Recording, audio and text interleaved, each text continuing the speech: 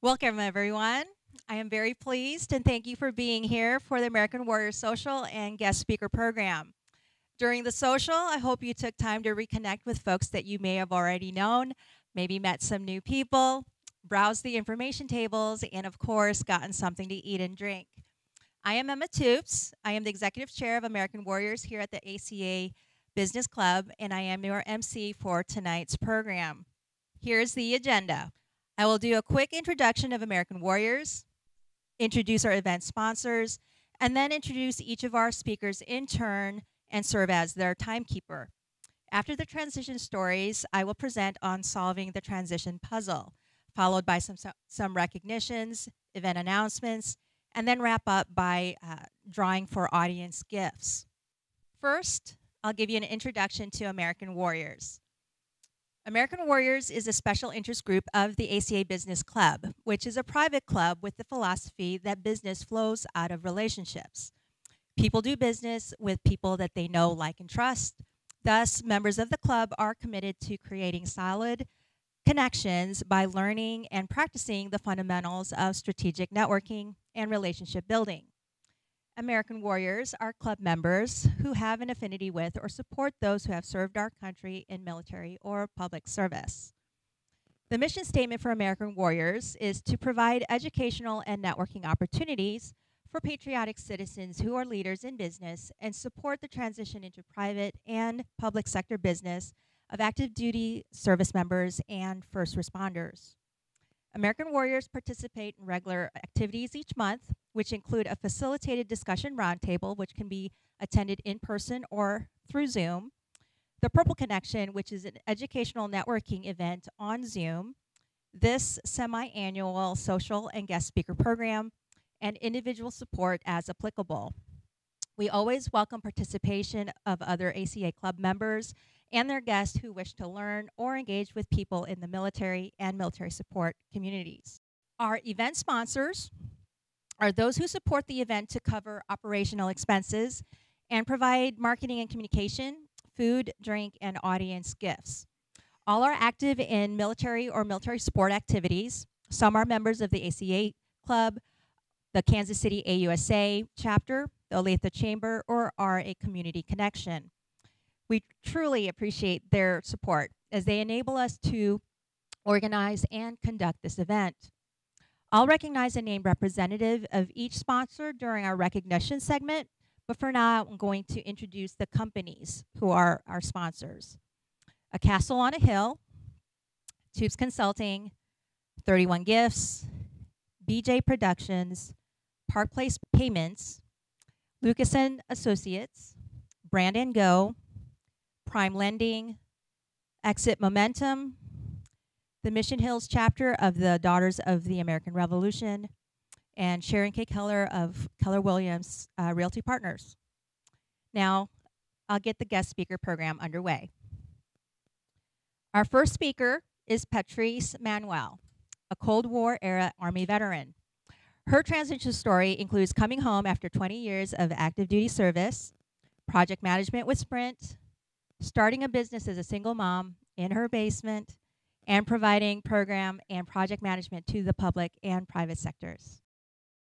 My name is Patrice Manuel. I'm the owner of P Strata. P Strata is a management consulting company in Kansas City. We started off, the P stands for Patrice, and my mom says, well, name it something cute like Strata. I said, well, what does that mean? She goes, I don't know, but it sounds good. Y'all ever have situations like that? So I named the company P Strata and found out that strata, like a Stradivan, for people who've been to Germany and Italy, it means a roadway. So P Strata provides an avenue for growth that's different than what the normal mainstream books will tell you. We look at what your true needs are and help you get there with an alternative growth method. And we do a lot of project management and a lot of project support. I'm a retired 20-year active Army officer. And when I came in the service, we had just finished the WAC Corps. So the WAC Corps, where was I stationed first place as a chemical officer? Fort McClellan, Alabama. So they threw me, after I graduated college, down to Fort McClellan, Alabama. And the next thing I know is I'm a chemist by trade. I'm a chemist by degree. And then they put me in the chemical corps instead of the the environmental stuff that I really wanted to do, you know. During this time, we had just had a movie that came out not too long and helped me in my endeavors. It was called Private Benjamin. So I was trying my best to get to Hawaii, and instead they sent me to Fort Hood, Texas. Cowhouse Creek was my home, tanks all around me. I'm like, I cannot be glamorous like this at all. Stayed in the woods, stayed in the field, at least 15 days out of every month for a year as a smoke generator platoon leader. That was my first exposure in the military as a chemical officer. The great part about that is, you know, I learned how to adapt. Military teaches you how to adapt. And at some place like Fort Hood, where everybody wears a green outfit, adapting is one of the greatest skills that the military gives you in your leadership ability, is to adapt to that environment. So the greatest part about being in the military was there was a sense of camaraderie. I was a single parent during my last 10 years in the service. And the greatest part about that is that the families, the women, the community gathers you and keeps you. And that's probably the greatest thing that I realized about my military service, besides, you know, getting yelled at. You know, I never had been yelled at like, you know, when someone stands you at attention and they just chew you out real good. And then you say, sir, may I have permission to speak? He says, what is it? I said, you are good at this. You are so good. Get out of my office. Yes, sir. I learned how to not take it personal. You got to get to a point where you don't take it personal. It's the job. Get it done, get it done. I said, okay, I'm getting ready to get out. I'm getting ready to get out. So I was going to do 18 million things. My mother said, don't tell me till you do it. You know, I'm going to go work here. I'm going to go do this. I'm going to go do that. I'm going to go make $150K a year. You all know those feelings when you get ready. I'm jumping out. They're going to transition this real well. I went to a couple of the transition courses, but I made up my mind I wasn't going to work for anyone. Ooh. You know, I am going to get out here and make a whole bunch of money and do my thing. My last duty station was Fort Leonard Wood. I was down at Fort Leonard Wood for my last duty assignment. And in the military, my secondary was project management and acquisition. The military was so great at making me look at research and development. So I was doing research and development for what the Army wanted to do for 2010 and beyond. I had companies like Battelle saying, hey, you can come work for us. I'm like, you're going to start me at the bottom of the list? I know how y'all do. You're not going to start me off that's going to make me feel good about what I do. You're just going to tell me go do a bunch of work. I know. Now I need to think. I wanted the opportunity to just really think and be creative. So coming out of the military, Kansas City is home, and I came back home. My family drove me nuts. My family wanted me to take sides, pick who was going to do what. Well, Miss So-and-so, your cousin said this, or what do you think about it? I said, I love y'all all. I don't want to get in the weeds with this. Keep me on a higher level. Just wish me well. So I came home, and I started working as a consultant for Sprint doing project management work. That was getting back into another cookie cutter box for me, and I wasn't really good at it. I did it for a period of time, but it felt like when I was working with Sprint that there were 7 areas doing the same thing, and no one knew about it. No one knew what the other side was doing. So I'm like, you know what? I really do need to go do my own thing. So I came out and started working from home.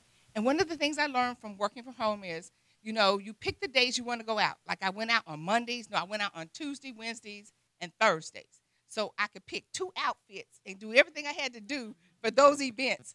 Raise your hand if you know what I'm talking about. You pick, okay, so you all are with me. Y'all pick 1 or 2 outfits to wear to go to those events, you know. And I could go to do all the networking. And then I got to a point I said, I am working harder at networking and spending money doing stuff than I am going out making money.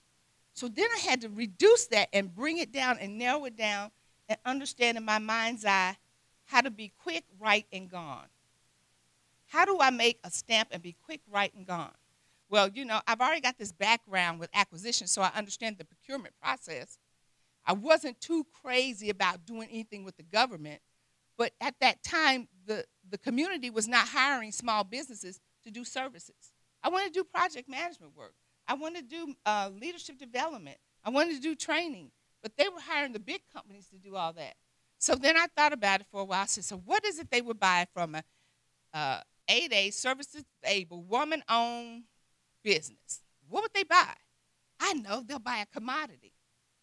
So while I was doing this portion of trying to sell all this while I was trying to sell my wares for project management and for all these services, I picked a commodity that brought me to another level, and the commodity I picked was furniture.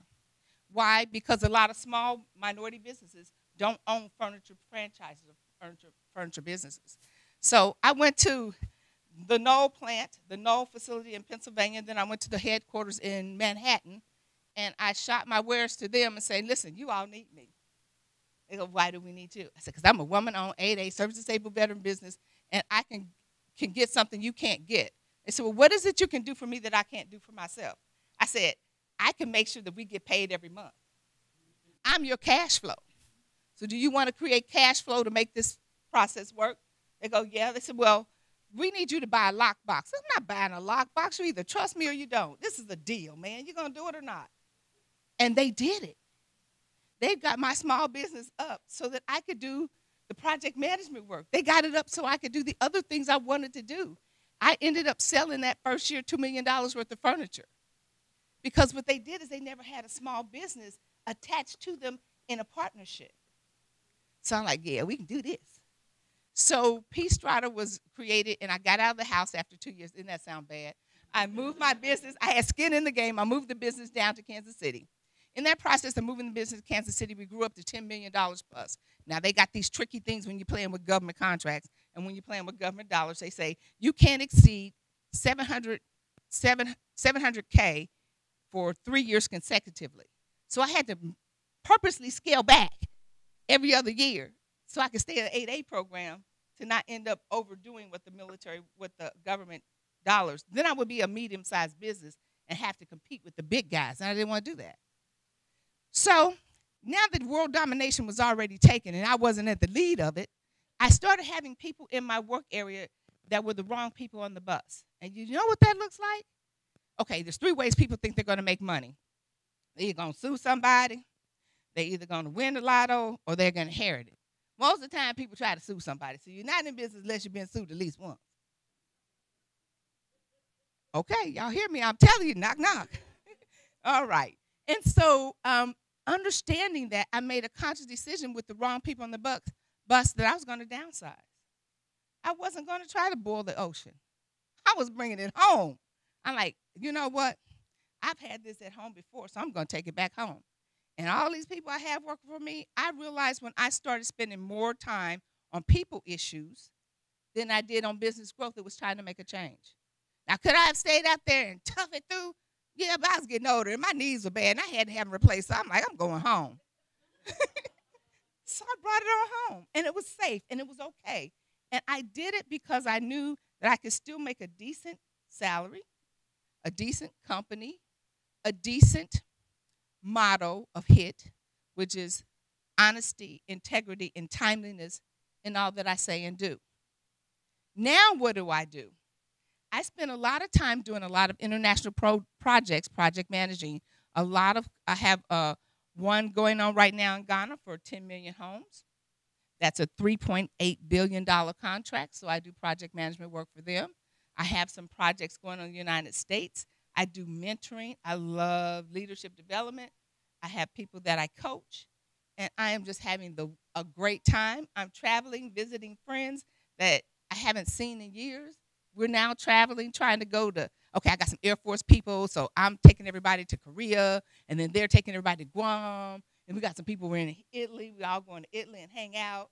And so just having that camaraderie, even back from the military to now, hey, I'm a hot mama doing my thing.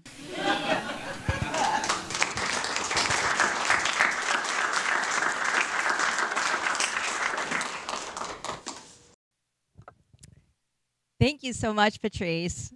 Great story. Our next speaker is Gary Walker. He is a Cold War era Air Force veteran. His transition story includes coming home after a line of duty injury in Air Force Special Operations, entrepreneurship in commercial cleaning, and being an eco advocate, selling the business, and going through some PTS and suicide ideation, and then now using art and mindfulness in helping heal veterans with PTSD. Gary, please come up and let's hear from you.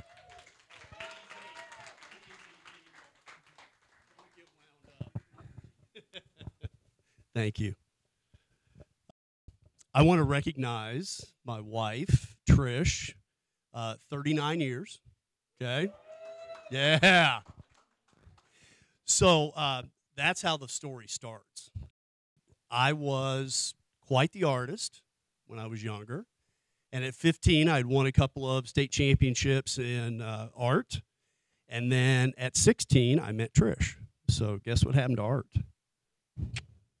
Art was gone. I joined the military at 17.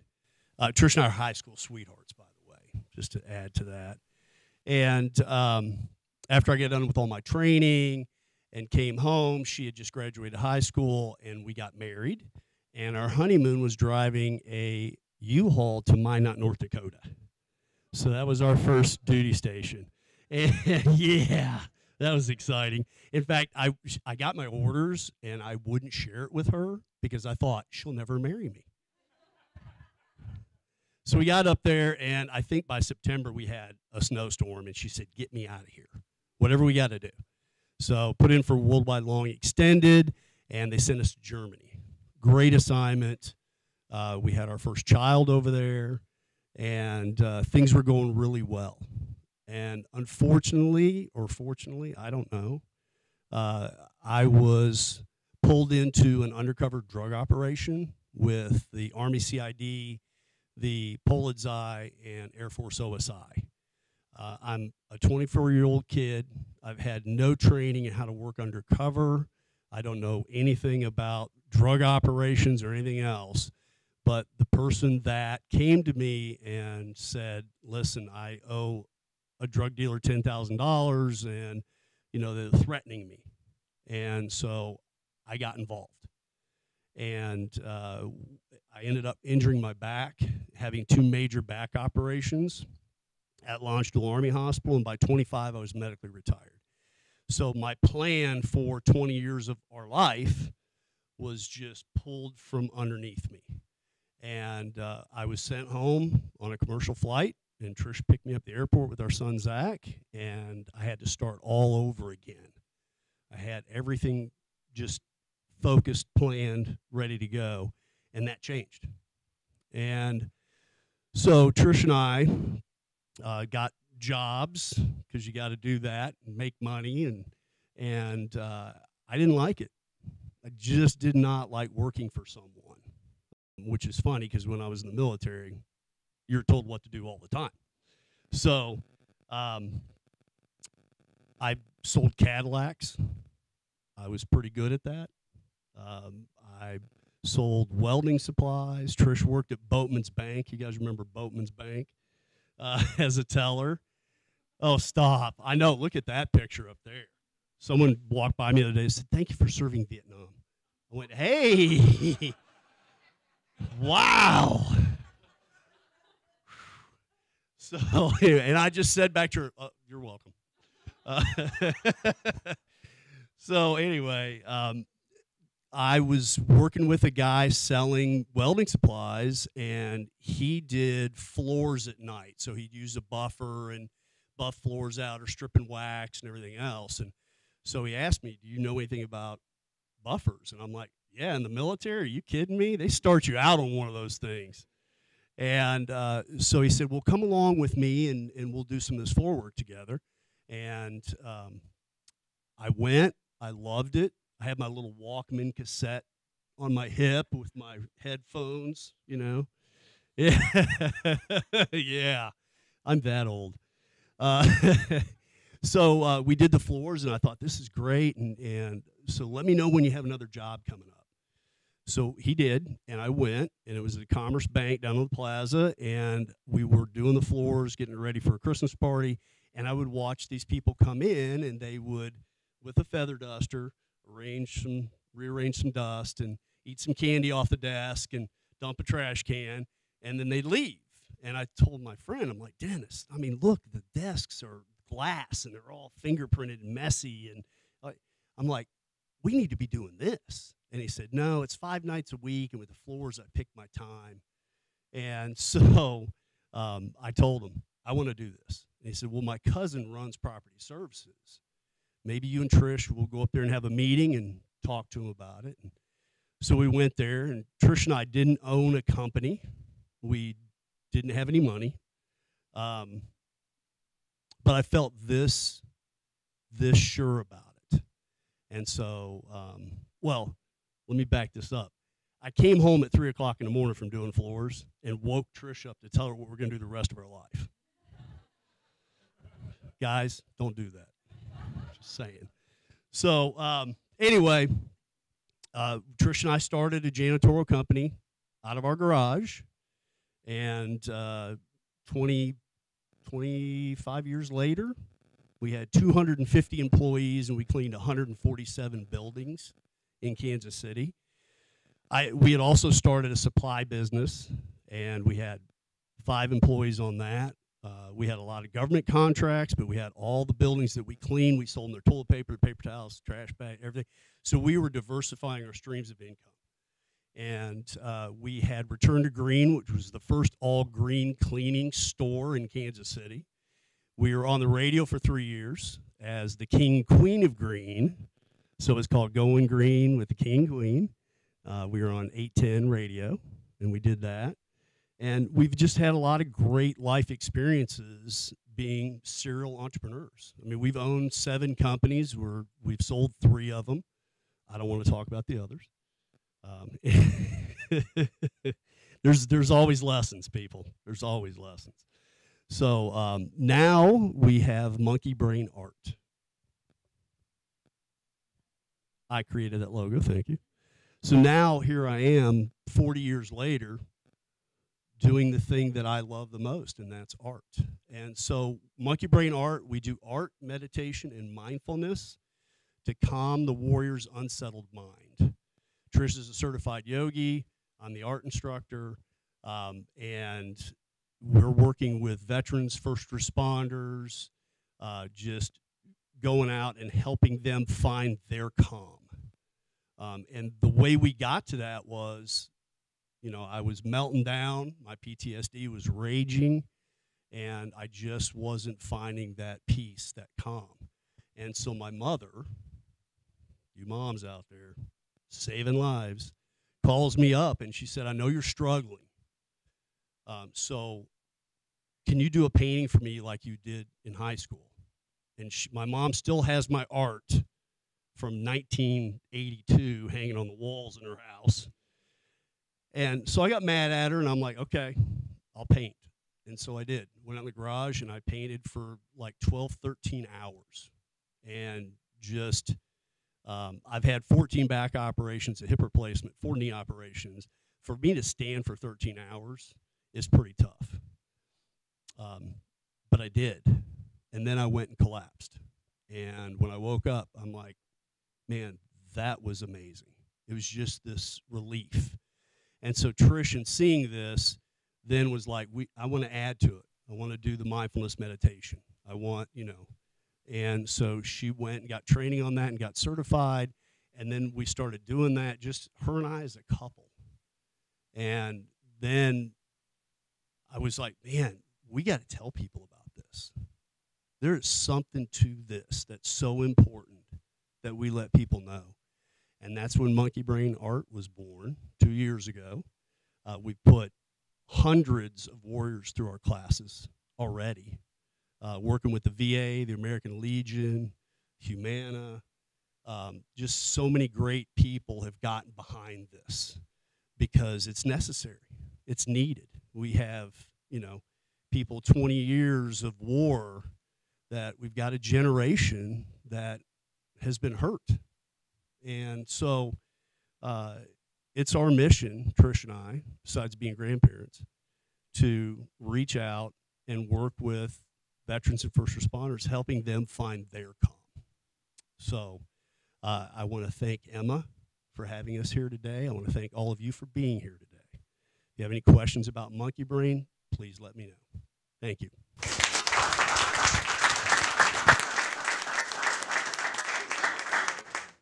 All right. Thank you very much, Gary. Great story. I only knew some of that before.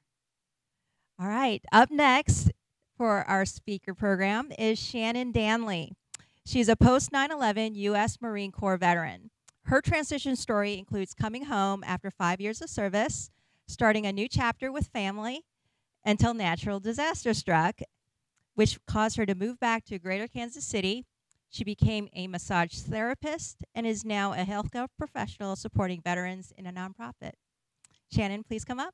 Let's hear from you.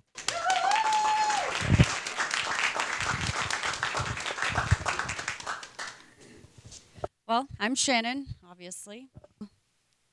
Let's just start at the beginning. I'm a military brat that just happened to be the oldest daughter of a long line of Marines, and so we come from probably 4 generations of child serving immediately after their parent. And so growing up, my dad, being as patient as he was, that having all girls, he would kind of nudge, hey, you ever thought about the military? I'm like, you're funny. I'm going to go be a dolphin trainer like normal girls. So, you know, this is my sister in the audience, so I didn't know that you were going to be here, so that's awesome. So we would joke growing up, be like, oh, that'd be funny if you joined the Marines. Like, no, you joined the Marines. And so towards the end of high school, we're like, okay, so is this really going to happen? And so I'll go if you go, and then we just kind of kept calling each other's bluff, and the next thing we know, we're in the recruiter's office, and he's like, what are you doing with your life? And I was a beach bum because my dad got stationed in Hawaii, and like a normal person, I ran away from high school in Overland Park to go do my senior year where I knew no one, to go be a dolphin trainer and live on the beach. But the recruiter's like, what are you doing with your life? And like, nothing. I work at Subway part-time, and I don't even own my own car. He's like, perfect. He's like, what would you want to do? I said, whatever you do, do not put me behind a desk. Well, they put me behind a desk. So I got to do supply admin. And normal supply, people think, oh, you know, you got some cool gear, you got some cool bags. No, I got to check serial numbers on copy machines. And I got to make sure that the historical tanks that were on base at 29 Palms did not move from the last time I checked them 3 months prior. It was not a lot of fun, but I kept telling myself, someone has to do it. This job's important to somebody, otherwise it wouldn't be a job. And after about 4 years of still being at 29 Palms, they were like, okay, you've been patient, we're gonna push you into purchasing and contracting. I'm like, yes, this is gonna be fun. They told me stories. You're the one that runs around with a backpack on deployments, and it's filled with money, and anytime anyone needs a job done, you open up that backpack and you just hand out money and everything happens for you. I'm like, that sounds like an awesome job. So I said, sign me up. So they put me in purchasing and contracting, and I'm with a bunch of civilians, no other Marines, and they're like, we have a great contract for you to manage. I said, all right, let me have it. They're like, you're going to manage the portable toilet contract for Camp Wilson for pre-deployment training. It's like, again, it needs to be done. I will take it, fine. So I got to be in charge of the $3 million contract that was every 3 months to make sure the portable toilets were cleaned and not exploded by pilots, which actually happened one time. So my experience in the military was not exactly a normal experience, but I still crack up at some of the things that I got to go through. And being at 29 Palms was my second time there because my dad was stationed there growing up, so I got to go there twice. So I don't know how, is there a badge of honor for that? Because I deserve one. There should be. So 5 years, they told me, okay, you have orders to go do supply for OCS training in Quantico. I said, ooh, okay, again, sounds interesting, but I'm not falling for it this time. I'm going to just get out now because this hasn't really been very exciting for me. So my husband at the time and our 2 little small children, we moved to Houston, Texas. All of his family's there. My family is spread to the winds because military family literally all over the world at this point. So I do the stay-home mom thing. I thought the Marines was hard. No, 3 children in diapers, that was an experience. So I was doing the stay-home mom thing, decided to dabble into getting back into school. I didn't know what I wanted to do. I was looking at physical therapy, occupational therapy, anything to kind of give back to people that just needed to be healthy again. So in 2017, the stay-home mom family thing kind of crumbled apart. My marriage fell apart. I was facing a crossroads, so I was like, all right, I get to start all the way over again, so here I go. So spring of 2017, I'm working for a great company, and it takes veterans, and it puts them through an apprenticeship program, and I'm in charge of 240 veterans and reporting to the Department of Labor for VA so they can collect their GI Bill. Very stressful job. And then Hurricane Harvey hits. My car gets flooded. I'd only had it for 2 months. My apartment, thankfully, didn't flood, but after the apartment complex was condemned, they said, oh, the city will be here in 5 days to throw away everything that's in your apartment. You need to move out. And I said, I have no car. They're like, we don't care. You got to get your stuff out. So my kids and I, their school flooded. I have no car. We were homeless for a month, living with a coworker with bags of clothes, some of their toys, and everything that I could manage to get out of my apartment was in a storage unit. And I was just like, well, now what? I get to start over again. So like any normal adult, I call my mom, Mommy, I need a little help, please. And she's like, of course, come back. And so we load as much as I could salvage out of the storage unit into a U-Haul. We move up here, and we started all the way over again. And so I was very fortunate that my mother took us in. We camped out in her basement for 8 months until I could save up some money for my own place to stay. But my mom has a nonprofit, and so this nonprofit uses horses to help with counseling sessions for veterans and first responders. And being up here, I'm like, oh, do you need help cleaning or whatever it is? I need busy work. And so naturally, growing up in Overland Park, I don't ride horses, so I wanted nothing to do with these animals. They're giant. Their jaws are over the top of my head. They're just very overwhelming and intimidating. So no, I will not ride them. But I will scoop the stuff that comes out of them, no problem. So after actually 3 years of volunteering and just helping with the horses, I started to notice the difference in the clients, how the eye contact would change, how their posture would change. And I really, really wanted to jump on to that experience. So in 2021, I actually got certified to be a part of the treatment team. So I am actually a part of the nonprofit for that part, for helping the clients go through their 8-week counseling program. And then I also do the corrective body work because after I moved here, I was looking for the fastest way to get a credential of any kind to where I could make money anywhere on the planet that I lived, because I was very used to just moving quite a bit, and that was through massage therapy. So it was a quick 9-month program. The GI Bill paid for it, so now I use my massage therapy, and we also apply that as one of our alternative therapies through the nonprofit for any of the clients that come through for their counseling sessions, if it's, because, you know, veterans, bad knees, bad back, you name it. So I also try to give back with the massage therapy as well. I feel like I just talked for 30 minutes, and I know it wasn't. But that's it. Thank you so much for coming out. I appreciate it.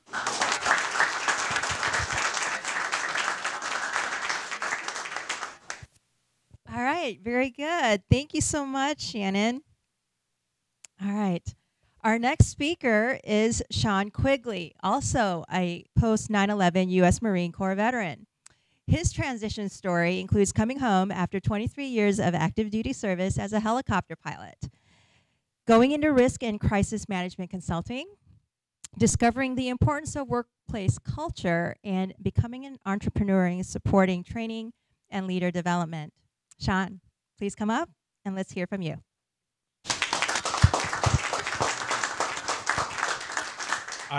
Unfortunately, I've got a few hours logged in the porta potties at Camp Wilson, and it is a miserable. Oh no, yeah. As far as I know, miserable place. I sympathize. 3 things to take away when we're done, when I'm done. When we talk about transition, and I retired in 2015, so now I feel like I can authoritatively, I guess, talk about some of it. Nobody is on your timeline. Transition is like fishing. You got to cast that line out there a whole bunch of times, and you don't know if you're throwing it in the right spot, if you got the right bait on it, if the hook's at the right depth, and you sure as heck don't know when you're going to get a bite. That's transition. And the third thing, there's this industry that's sprung up around transition since 2000, well, since 9/11, basically, at least what I've seen.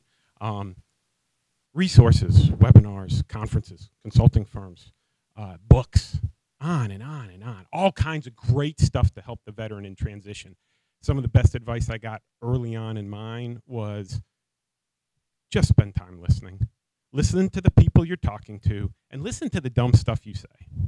You're going to learn more from those 2 events than you probably will from reading or other things like that. I haven't necessarily found that to be true, but I tuck it in the back of my head and I share it with other people. Procrastinators? Anybody in here? Yeah, okay. You guys are lying. I decided my transition was going to be the first time I don't write the term paper the night before it's due. Now, everybody gets a stamp on their DD-214. It's got a date on it. The way I see it, I'm turning in that term paper on that date, but it's a draft, and I'm going to keep editing it as I go, and I have, and I'm going to tell you a little bit about that. In the summer of 1986, a very important cinematic event occurred. Anybody remember? Oh, thank you. Absolutely. I live in this little small town in South Carolina, 1 movie theater, 1 screen, and there's this young lady I wanted to take to see it, so we did. 2 hours later, I come out of that thing, and I am smitten. Oh, heavens. Not with her. She was pretty nice. But naval aviation, jets, going Mach 2 with your hair on fire. Now, if I had hair like that, I'd be a little worried about it, Gary, but oh, goodness gracious, I thought this was the most amazing thing I'd ever seen. I didn't wake anybody up when I got home that night, but I had a hard time sleeping. I thought, this is fantastic. Fast forward 7 years later, I graduated from the Naval Academy with a commission, and I'm a Marine. I'm going to be a Marine. Long story on why I ended up there, but I'm going to be a Marine. I'm going to flight school, and I'm going to get those wings. This is it. This is what it's all about. Fast forward through a career, 2 years at flight school, 5 years flying helicopters in the fleet, doing a couple of deployments to the Med, a bunch of other operations. I spent a year as a forward air controller at Reconnaissance Battalion. I spent 3 years teaching Naval ROTC at the Citadel in South Carolina. I spent 4 years flying the green helicopters with the white tops that land in the fancy places in Washington, D.C. You know what I'm talking about? I spent 3 years overseas in Okinawa, where I actually spent more time in the Philippines, Guam, and Korea than Japan, and then finished up 3 years at the Marine Corps Training and Education Command in Quantico, which doesn't sound like much fun, but for the Army, it's TRADOC, for the Navy, it's NETC, and I don't know what we call it in the Air Force. At any rate, those last 3 years, I decided this is when I'm going to not write the term paper the night before it's due. And so I took the transition course 3 times. I'm a Marine pilot. I understand the importance of the book and what the book says and following the procedure, so give me the book, give me the class, I'll do it. I did it 3 times. I even paid for it 1 time afterwards.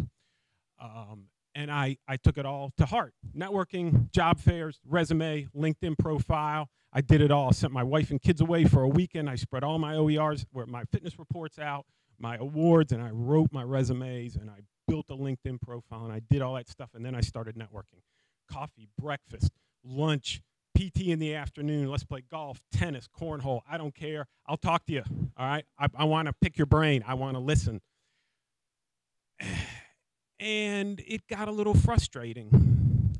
In between, I was doing job fairs. I was prepping for job fairs, and I was building resumes, and I was passing them out, and I was talking to people, and I was listening, and this frustration was building, and I came home one day, and I just, because I've been at this for months, and I kind of had my head in my hands, and my wife said, "What is wrong with you?"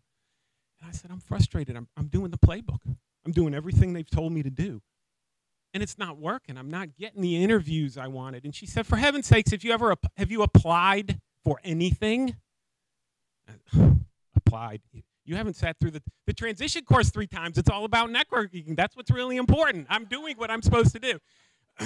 My wife, who left the job force like 20 years prior, no, just apply.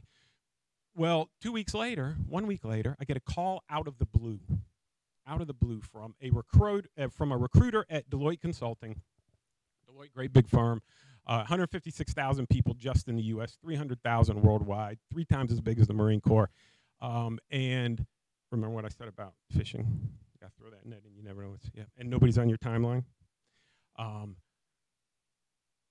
30-minute conversation, 90 minutes later, we're hanging up. And I said, I just got to know. Oh, and that's a Wednesday afternoon, and I'm signed up to go do 3 interviews on Friday. I said, how'd you find me? And she said, I pulled your resume out of a stack of 100 from a job fair. Right? So I go to the interview. I end up getting hired. Fast forward through my time at Deloitte. What was important about that is I discovered that all this talk and all these books and all these consultants and webinars and conferences that talk about the importance of culture in an organization are not making it up. I discounted it in a way, not because I didn't believe it, but because I thought, I'm a Marine. I can endure any kind of culture problem. How bad can it be? I come from one of the greatest cultures ever, right? I will just rise above. Well, it got to be more of a thing than I realized. And about 3 years into it, I come home one evening and my wife says, you have not been right since you left the Marine Corps. Well, I didn't know. I thought I was hiding it. I didn't know it was bothering me that much. And it got me started on a path of I need to go do something else. In the course of that time, we moved back here to DC, or we moved here to Kansas City. That was 2019, I think, 4 years ago, 18. We moved here to Kansas City because we could. Deloitte let me do it. I'd fly back to DC every 2 weeks, and I was doing that miserable commuting thing that I thought I would never do. And then COVID hit, you all remember, and things really started unraveling then. And I realized this culture thing is important enough that I want my own. And in order to have my own, I got to have my own business. I'd been terrified of entrepreneurship. I wanted nothing to do with that. I was very comfortable with security, benefits, all that kind of stuff, and Deloitte was way more Gucci than I was comfortable with, number one, and more than I expected. Early on, if you'd asked me, hey, Sean, what do you want to do? I'd have said, I don't know, what do you need me to do? And if you said, well, what do you want out of the job? I'd have said, get paid, vacation, maybe a phone. Well, I'd learned along the way there's way more to it than that.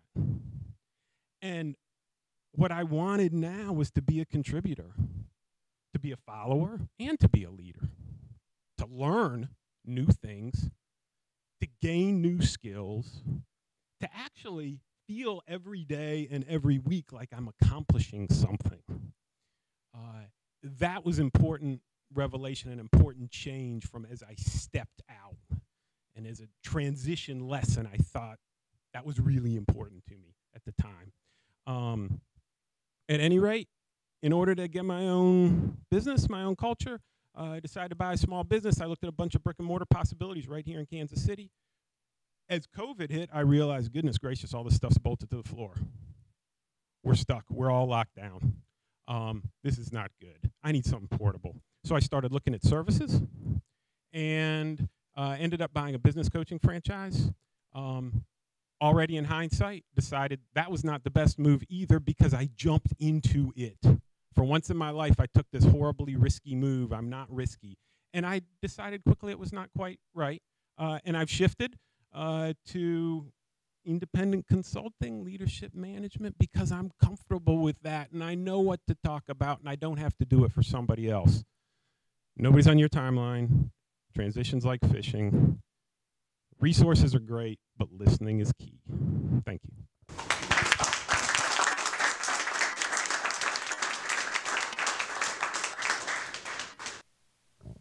All right, thank you very much. Great remarks there, Sean.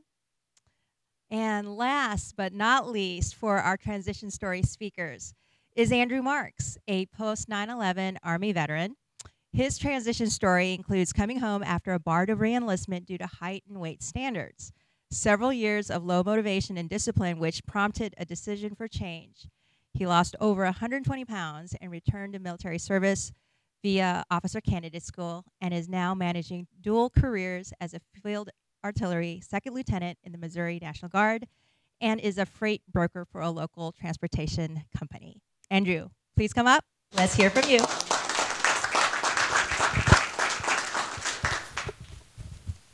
I don't really know how to follow behind a Marine Naval Academy pilot, so as an artillery guy, we pull string, go boom, make a grid square disappear. But you know, so that's true. That's true. As long as we can clear air and ground, we're good. Well, another thing that I want to focus about and talk about being an officer, I'll talk about myself a little bit. Try not to do that too much. So growing up, I always wanted to be an officer.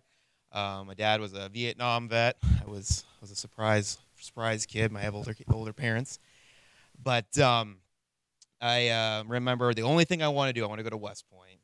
I want to make my dad proud. I wanted to go and make my family proud, be an Army officer.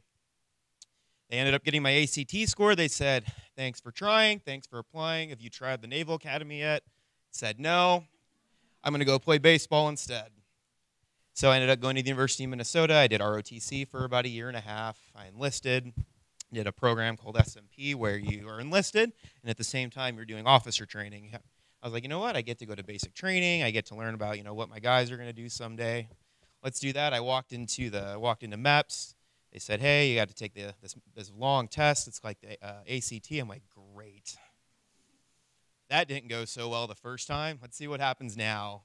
I went in. I ended up getting a 98 on it out of 99. So I was like, cool. They're like, sky's the limit. Whatever you want to do in the Army. I'm like, honestly, I'm going to be an officer, so it doesn't really matter what I pick now. So I had a couple of choices. Like, you can be a 13 Foxtrot forward observer. I'm like, cool, let's do that. How long is it? 6 weeks long. I'm like, sweet. It was the shortest option that I had because I knew that I wasn't going to go infantry. I was told to go infantry. Just don't do it. Okay, cool. Came back from basic training. Had a great time in South Carolina for 12 weeks. Came back to ROTC. I'm like, this officer thing, no, I'm good. I'm going to be enlisted and have a great time. Ended up going to AIT, and I lost my baseball scholarship. I came and graduated college, had a bachelor's degree, enjoyed being enlisted for 6 years. I was a 13 Fox. Tried to deploy. I volunteered 7 times to deploy in 6 years. Not once got selected. So ended up like most men do, we get married. Our wives are fantastic cooks. Stop working out. Stop caring. You just kind of, your uniform size goes from a small extra short to a large long. Height and weight comes around. They're like, what's happening? Well, she's a really good cook. My bad. I know I can't blame my wife for everything when it comes to that point. But I will never forget, though, we had an opportunity. We got to sit down. I hit my 6 years. Like, hey, do you want to stay in? You want to get out? I'm like, I'd like to extend for a year. Just see what happens. I'm kind of burnt out. I became an NCO twice. And they said, you know what? I will never forget. This was when my platoon sergeant, he goes, we don't have enough room for you in the U.S. military. It's time for you to leave. I'm like, bye. I'm out. Ended up getting out, and I did what any reasonable veteran does. You buy everything from Grunt Style. You grow your hair out. You just stop caring. Yeah. Second you walked in, I'm like, enlisted. I got you, bro. Ended up, I'll never forget, though, it was 2018. I remember sitting on my couch, and I just remember sitting on my couch, and I was cold. And I walked in, I opened my closet. I still had my ACUs hanging up. Just didn't have the heart to get rid of them. And I remember looking at them, I pushed them across. I'm like, you know what? I wonder if I could still fit. Pulled that puppy off, and maybe got to here on each side. And I just remember at that point looking down, and I'm like, what happened, man? This isn't you. Like, you had no discipline. You've just stopped caring. And that's kind of when a little light bulb in my head went off. I'm like, do you remember back in the day when you were this young and dumb kid, you wanted to be an officer, you wanted to join the military, you had goals, you had aspirations. Like, what happened? Where did it go? And that's kind of how I'm going to tie into this transition. I had a really good heart-to-heart with myself that night. And that was right when this fad diet came out called the keto diet. And one of my buddies did. He's lost like 15 pounds. He's like, dude, I live off of like bacon and cheese and coffee. I'm like, bro, for real? And you're losing weight? He's like, yeah, man. I'm like, sign me up. Burn like 20 pounds off in about a week and a half. I'm like, this is wild. 20 turned into 25, 25 turned into 50. And I never forget, I went to the gym. I'm like, I'm going to get on the treadmill. Let's see what's happening there. Let's see if I can even do 2 miles. It took me 27 minutes. All the Marines are like, oh my gosh. There's Army low and then like Army low. But I will never forget, I walked to my car and I bawled my eyes out. Because it was another light switch. It's like, dude, what happened? And I remember I told myself, I'm going to run. Not even run. If I can't run, I'm going to jog it. If I can't jog it, I'm going to walk it. If I can't walk it, I'm going to crawl. 2 miles every single day. And about a year and a half in, I lost about 100 pounds. And similar to Top Gun, we went to the air show. I got to go to JFO school when I was in the Army, getting to be on the ground and getting to call in the A-10s and all the rotor wings. I remember they had the A-10s here, and I'm like, oh, I miss this so much. My wife, she goes, so go to the recruiting office. I'm like, no. Well, long story short, the next day she's a night nurse. She woke up next morning to a selfie of me in front of the recruiting office.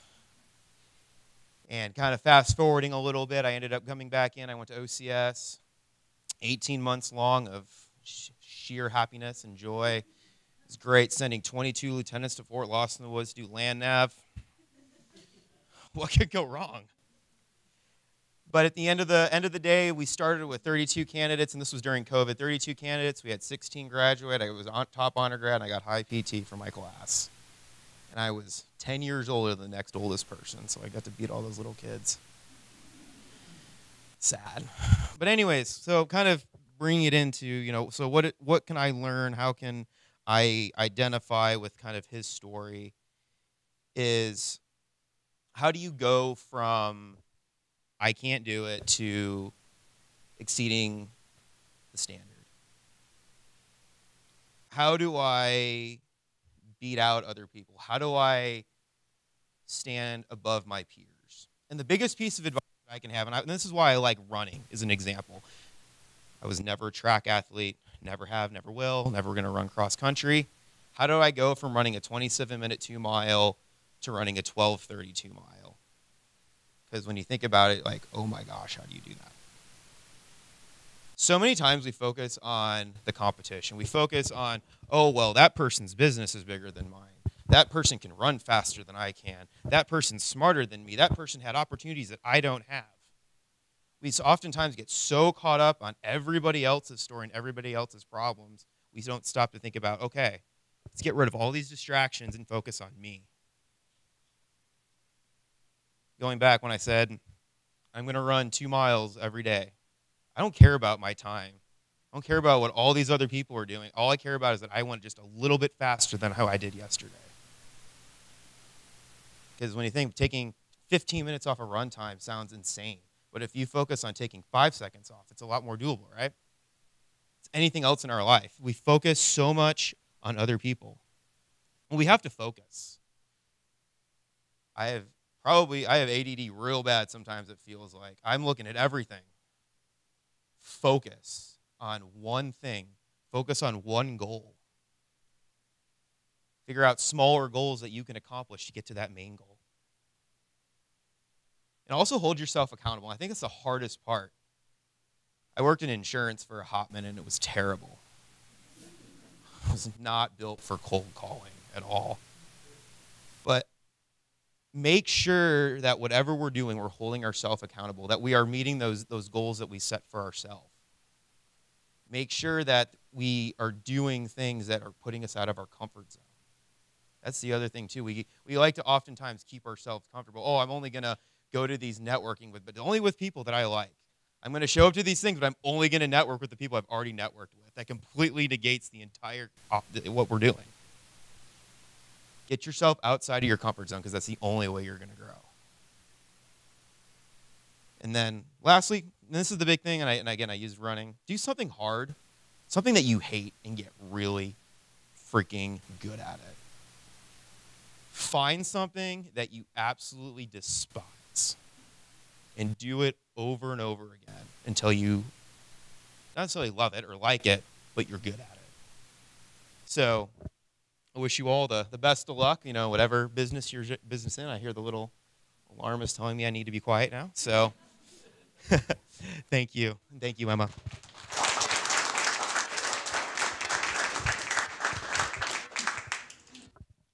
Thank you, Andrew, for your remarks. All right. Now that we've heard from our guest speakers in their transition stories, I'm going to talk a little bit about how a military transition is like a jigsaw puzzle. In their stories, you may have seen this picture kind of might have represented where they were. It was a mess of pieces, and what is it supposed to look like for what's next? Transition is a process, whether it's from the military or something in life, school, career, or business. And this paradigm of solving the transition puzzle, this is at the center of the work that I do as a strengths profile practitioner and an academic and career transition coach. Solving the transition puzzle requires 5 elements. It's a forward-facing picture with 2 edges focused on your identity and purpose, and then 2 edges that are focused on the environment and the routines for where you show up, where you perform actions, and you get assessed for success.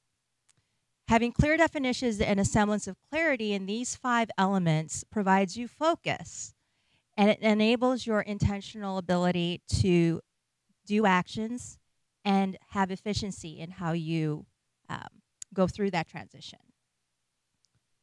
A picture is a vision of your goal. It's your objective. It's your mission. It's your outcome that you want to create and have be real. You're taking steps to achieve it. Putting a frame around it with some clearly defined edges gives you known points for reference, and it allows you to focus so that you apply your resources and energy on purpose. Not having a clear picture is okay, but you got to have a frame around it.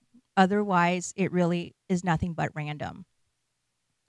The picture starts to come together as you encounter pieces. And those pieces could be people, could be information, it could be advice that they have given you, could be opportunities. But how do you decide if it belongs in your picture or not unless you have a basis of comparison, and that is your frame? You either discard those pieces that you decide don't fit, or you put the ones that are relevant towards completing your picture. Because of those known points for reference and your focus on your vision, the intended completed outcome of your picture and those defined edges. Something to note about the picture is that your reality isn't necessarily what you envision. You've heard it from our speakers. The plan doesn't always become what's real. But what becomes real is what the frame supports. So what do I mean by this? I'll explain. The first edge is personal identity. Who are you? This can be a difficult question for people who are in transition because a lot of the time that is based on who they are at the present. To move on to the next thing, you focus on the future you. Who are you going to become by applying your current skills, your talents, your experience, your values, and what resources you have available? What of your current self can be applied to a future career? for work that you have done in the past, right? To achieve an outcome or result that you want to be able to say yes, and you can promise it on delivery. I promise I can, and I will, because I have in the past. Or I've been trained, and I'm going to do it for you. Or because I'm willing to grow and do better and become that person you need. The second edge is purpose. Why? Why do you want the picture that you envision? Let's say it's a certain vision for a career. Just because you can do something in work doesn't mean you should. You can choose because you live in America. You have the right to life, liberty, and pursuit of happiness, whatever that is for you. What work do you really want to do? What drives you? What makes you happy?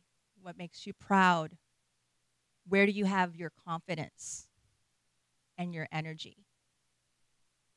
Your purpose should be emotional, because sometimes what we want isn't rational or practical or maybe even yet attainable for the resources that we currently have.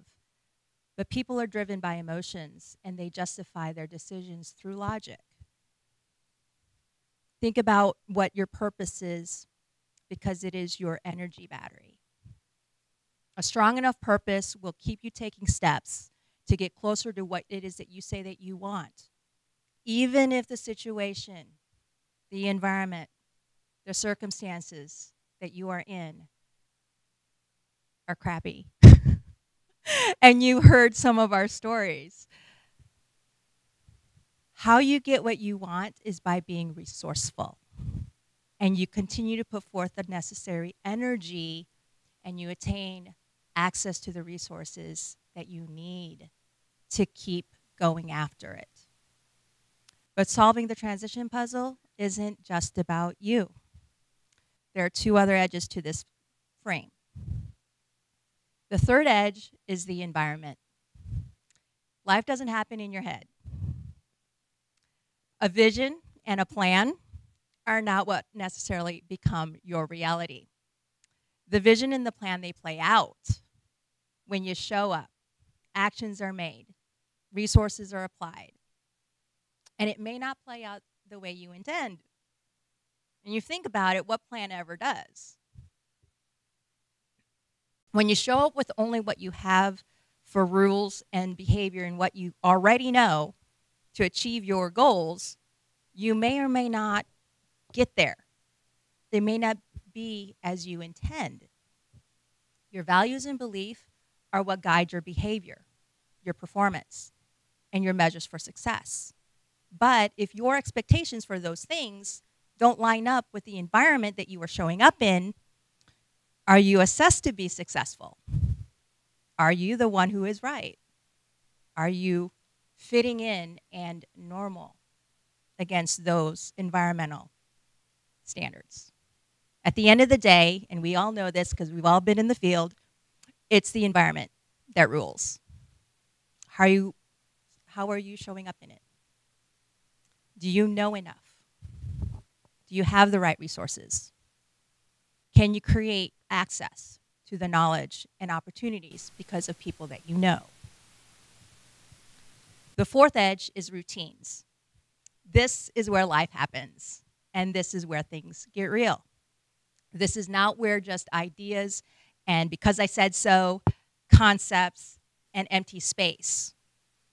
Showing up to the expectations of the environment requires you to know what is the routine for those who live and play and work, and they show up every day in confidence and success in that space. But how do you learn the routine if you aren't already familiar with it? You got to meet people, the people who are the natives in that space. They're used to it. They don't have to think about it. You learn from them. And this is why networking is so important when you're in transition. If you show up every day the way you always have, Are you communicating in the way you need to? Are you behaving in the way that's expected? Are you doing the work in the way that they intend for you to? Are you going to engage with people in the most effective way, or be efficient and measure up to be that high-level performer that you have in your own mind that you are? What are the measures of performance and success in that environment that you are now showing up in? And do you meet those expectations by those who would be the judge? Because it may not be you. You may think you're being successful, but are you really? Life doesn't happen in your head. It happens and is real when things happen, when you show up, apply resources, and you get assessed against the standards of that environment that you are showing up in and its routines. Transition is a process, and everyone goes through it. And whether it's short or long, easy or hard, it just kind of depends. As I said before, this paradigm of solving the transition puzzle, it's at the center of my work as a strengths profile practitioner and as an academic and career transition coach. The more clarity that you have in these 5 elements, the more focused, intentional, efficient, and probably successful you're going to be in getting on to what is next, whether it's a transition in life, school, career, or business. Where in this process might you be undecided? Maybe lack some confidence or lack clarity. Is it in one or more of these areas if you are in a transition process right now? Toops Consulting, American Warriors, the Purple Connection, and the military support community that we all are part of offers resources that can help you to address transition. Those challenges help you accelerate through them. That process is a process, but the steps can be taken at speed when you're paired up with people who know what you might be going through. So connect with us and let us help you. Refer the support to those that you know who need it. Life doesn't happen in your head. It plays out in the space you show up in when you act and apply resources. All right, now we're going to move on to the recognition segment of the program. I introduced our sponsor companies earlier, and now I'm going to recognize 2 of them as sustaining sponsors and present them with a gift. A sustaining sponsor is one that has contributed continuing support to American Warrior events and also actively promotes other programs and activities that further our mission to provide educational and networking opportunities to patriotic business leaders and those in transition from service. Lucas and Associates has sponsored 2 of our American Warrior Socials and guest speaker program events thus far. Kathy Lucas is their CEO and has been a longtime participant of the American Warriors and a participant in the Purple Connection. Kathy, please come up. I have a gift for you. It is an essential storage tote personalized with the U.S. flag and the words American Warriors. Here, I'll get you up here. And it is a gift from the sponsor of my company, Gem Gifts by Emma. 31 gifts. I love it. You're welcome. Thanks, Kathy. Our next sustaining sponsor recognition is to Brand and Go. Stacy Neal is the owner of Brand and Go and has greatly supported American Warriors, Toops Consulting, and the Purple Connection with her creative talent. She redesigned the logos for American Warriors and the Purple Connection and was part of the website development team that redesigned our Toops Consulting website, which also includes a community page for the Purple Connection. Stacy, please come up. I've got a gift for you too.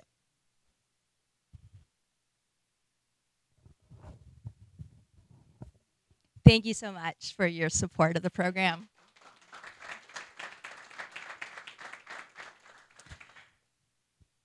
All right, continuing on with recognitions, I'd like to have each of the transition story speakers to please come up. We would not have a guest speaker program without you. All right. Each of you are receiving a trio set of luggage cases. So basically there's 3 different sizes of cases in here. Use these in helping organizing yourself in your future travels in life, school, career, or business. Thank you so much for your participation in our program.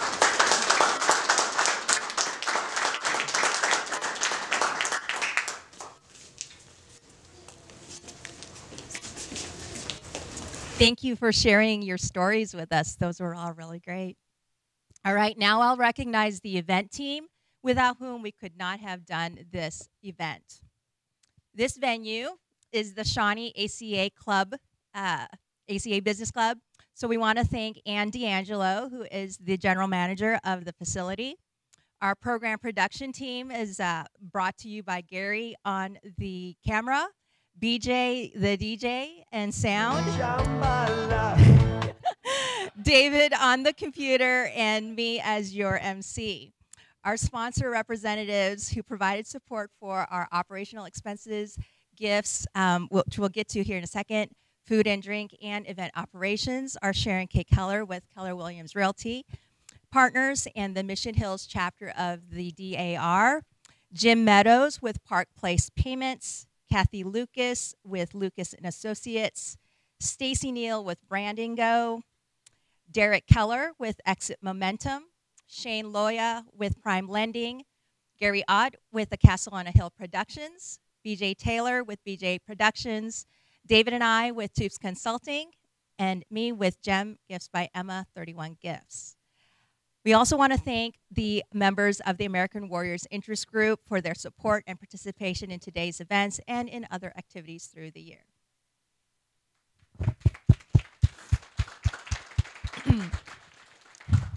We want to acknowledge and thank the community as well. You are the community natives who are confident and successful in how you show up every day. You're a significant resource and you may not even realize it. You too can help in the transition process. How are some ways that you can participate? You can become a member of the ACA Business Club and become part of the American Warriors Interest Group. Some of the many benefits of the club is we've got 5 club locations here in Greater Kansas City. We also have clubs all across the country. American Warriors is only one of over 20 interest groups. And if you are intentionally building your business, you can join a business development team. There are events every week, local and virtual, networking as well as learning, opportunities for you to engage at whatever level that you have bandwidth for. And there's also opportunities to step up into leadership as far as being a group leader, team leader, or interest group. American Warriors monthly meeting is every 4th Thursday for a discussion roundtable, except for February and August where we do this social and guest speaker program. All attendees contribute to the conversation with a perspective on the topic of discussion. American Warriors are encouraged to invite friends, community partners, transitioning service people as guests to benefit from and to contribute to the discussion. The discussion topics for March will be on personal and professional growth, feedback, relationships, and motivation are some of the subtopics that will be part of that roundtable. This event can be attended in person at the Overland Park Club or virtually via Zoom. You can also become part of the Purple Connection community. This is a monthly educational networking event that David and I organize, host, and sponsor. It helps to create awareness, enable access, and encourage action between those who are in transition and the community who can and wants to support them. It is every 3rd Thursday at 4:30 to 5:30 Central, and it is on Zoom. Program topic next month is our furry family, and our speakers there, we've got a military spouse entrepreneur who is a canine listener. Her business is called Canine Instincts. We have the executive director of the nonprofit Warriors Best Friend, and Mark Clausen, who is the director of business development for Icon Structures. Every program, I provide a short segment of transition tips related to the topic of the day. Check out our transition services at our website if you're not familiar with our work. The Purple Connection is the community part of our Veteran Transition Assistance pillar, but we do offer individualized support as well. The Purple Connection does have an online presence, so you can go to thepurpleconnection.com. It lands you on the community page of our website. You can use this to refer people to become part of the community, get on our distribution list for our event announcements, or to refer them to the community as far as transition support. You can contact me for any question that you may have about our work, the various ways to get involved, and of course, the events that are always ongoing. Connect with me on LinkedIn as you like, and please come to a future ACA Club event as my guest. If you want to receive future emails for events or access the program recording, make sure that we have your email address. Any veterans who are interested in participating in a future event as a speaker, and then businesses or individuals who are looking to maybe participate in a future event as part of the event team or as a sponsor, just let us know you are interested and we will follow up with you. Thank you for your attention. This is the end of the formal program. Thank you so much for being here, everyone.